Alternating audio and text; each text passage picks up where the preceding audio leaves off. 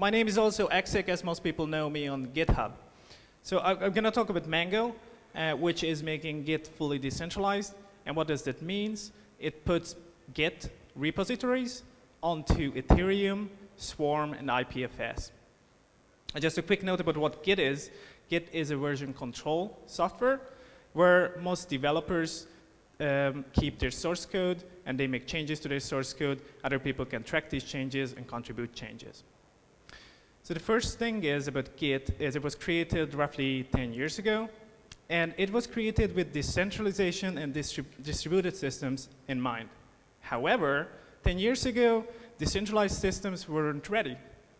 So you couldn't do this. You had to use a central part to Git. However, today, we have decentralized systems in place. We have Ethereum, ipfs, and Swarm. So this is the time to accomplish the goal of Git. Well, the first thing is, why do I care about Mango? And okay, why do I care about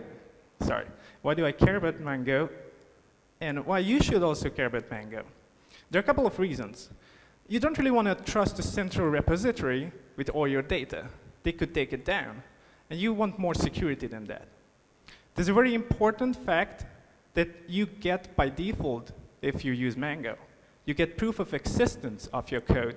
So whenever you push your changes or your code, is it better now? So whenever you push changes to your code, it will be stored on the blockchain as well. And because of that, you get the timestamp according to the blockchain. And you can prove that your code with all its content existed at that point of time. You can see that's very important because you can prove, in case of legal issues, that you were the first implementing that and you have the prior art. And that's really important in open source software. Another really good use for Mango, which Git cannot really do, is storing large files. So Git just stores large files as a single blob. And whenever other people copy your Git, or they make changes to that, or they store other files, or they change the file, it will be a brand new entire blob. So if you have a file of like 10 megabytes, which is the Solidity compiler, for every new compiler version, you have the full file. And currently, the Solidity repository is roughly 100 megabytes in Git, just for the compiler versions. With using ipfs or Swarm, you have deduplication. And whenever you store these files and use it in Mango, only the differences are stored. This is something many people don't know about Git. And the last really important point is Ethereum, as a cause, is building decentralized systems. The whole source code of this cause should be available through decentralized systems.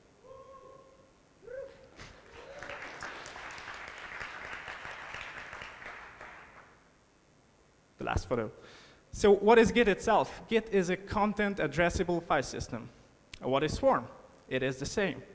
What is ipfs? It is the same. There's a tiny bit of difference, though. Git is working on your local system, while the other two are working in a global, decentralized way. So you see, it makes sense to move your Git repos to either Swarm or ipfs. This is something many people have seen. You know, Git looks fairly complicated. People mostly know a few commands, and they get afraid, they delete stuff, and they start from scratch. I'm going to show you a few tricks, or just try to explain how Git works internally, and that will help you to understand how Mango works. And don't be afraid, it won't be long. So in Git, everything is an object, and every object has an identifier. And this identifier is a SHA-1 hash. So in this example, the first one example, I'm just putting some data into Git, and you get back the identifier. And of course, once you know this identifier, you can print the details. So there I just loaded a file which had the content hello Ethereum, hello Shanghai. On the file system, all these data blobs are stored in a compressed format. Okay, so now I have data in Git, and the second thing I need is the file name for that data, and probably permissions and some other details. So the second object in Git is called trees. Creating a new tree is simple. You use the identifier of the data, and you set the file name next to it. And as you see, printing this object works the same way as previously. Okay, at this stage, I know what my data is, I know what the file name is, but I don't know who created that file and when it was created and why it was created. So the third object we have is called a commit. And it's another simple command which you can use, and you get back another simple hash. Similar to before, you can print that hash, and you get the familiar display which you already see in Git logs. So I'm not saying all of you should use these commands to manage Git, because you do have the higher level systems to do that. But because of these three objects, you can represent Git in a tree. And the leaf nodes in Git are the data blobs. And then you associate those data blobs with a file name, and finally with a commit. And subsequent commits can refer to previous commits, etc. And you see the tree is just a flat structure. If you want to have multiple directories, you can just chain trees together. When you create a merge or a pull request, multiple commits will be referenced in the next commit. Okay, so that was the hard part, only about what kind of objects we have in Git. But you can see we have all these simple bits of data, and for a single commit, an actual high-level commit, when you put files into your Git repo, you have at least 4, 5 objects. So my first implementation of Mango was just putting all these objects into an Ethereum contract. That works, but probably it's not very useful. For a simple repo of a couple of files with just a hello world in them, it takes roughly 50 million gas. Like, developers earn a lot, but probably they don't have enough money to keep up with typo changes and pushing them to an Ethereum contract. So better implementation is realizing the fact that we can use ipfs and Swarm. So this is what I did, and I put all these objects into ipfs and Swarm, but as I have mentioned, Git uses SHA-1 hashes. And probably all of you know that ipfs doesn't. So SHA-1 isn't really good anymore. We could change Git to not use SHA-1, but unfortunately it's really tied in with SHA-1. And we want to keep backwards compatibility with every tool you have today, as well as solutions like GitHub. So we cannot change that. Well, a simple solution is to map ipfs identifiers to Git identifiers. So what this means is I push every single object to ipfs, then I create a snapshot file of the mapping of these identifiers, and I push this snapshot file to ipfs as well. Okay, so why do you need Ethereum, right? Well, you don't actually need Ethereum, at least to this level. When you push all your content to ipfs, you get this top-level snapshot file. And you can give this snapshot identifier to anyone you want to give your code to. They can download your code that way. However, if they make changes, or you make changes, you're going to get a new snapshot identifier. So then you have to give that identifier to them. They make changes, they give a new one. You make changes, you have a new one. It's not really practical. So this is where Ethereum comes into play, and it makes this a practical solution. So at every Git push, we push 2 details into a Mango contract, which is what was the latest commit, which is the Git identifier, and the location of this snapshot file. And today, this costs 140,000 gas, which is a big difference to 50 million. This contract isn't optimized yet, so this could even go further down. So what is Mango? And Mango is actually a couple of things. It defines the semantics, how to store Git objects in ipfs or Swarm. It also defines a contract interface for Ethereum. It gives you an implementation for the Git backend, enabled to communicate with Ethereum and ipfs.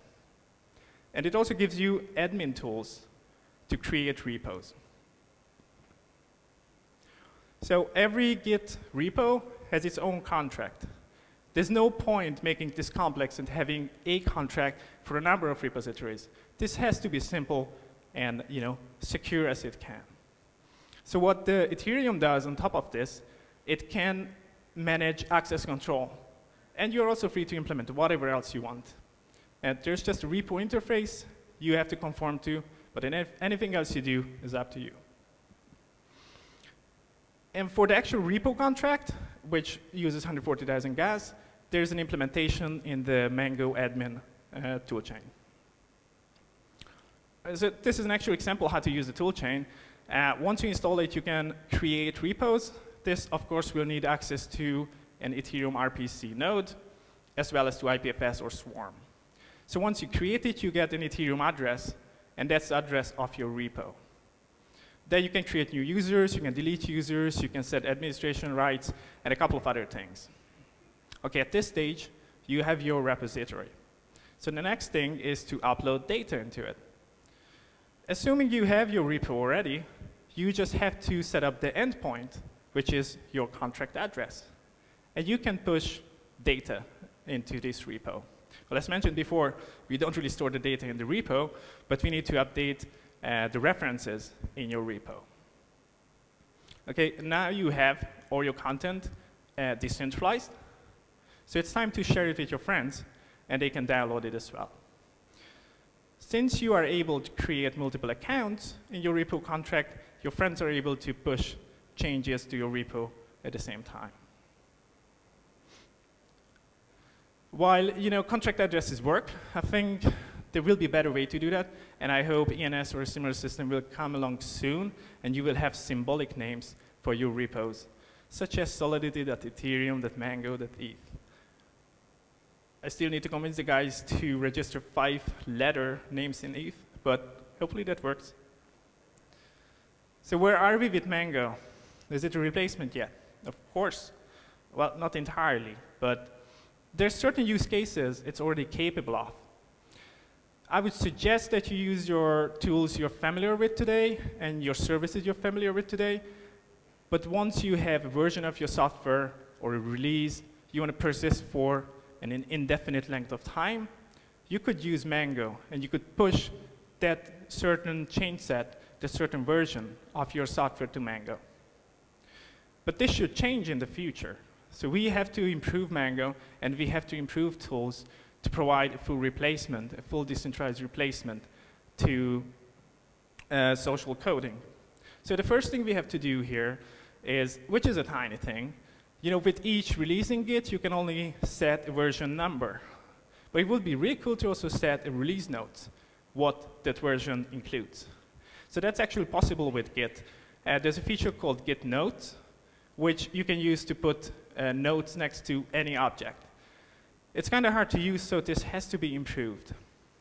The second big thing is to have issue tracking within Git.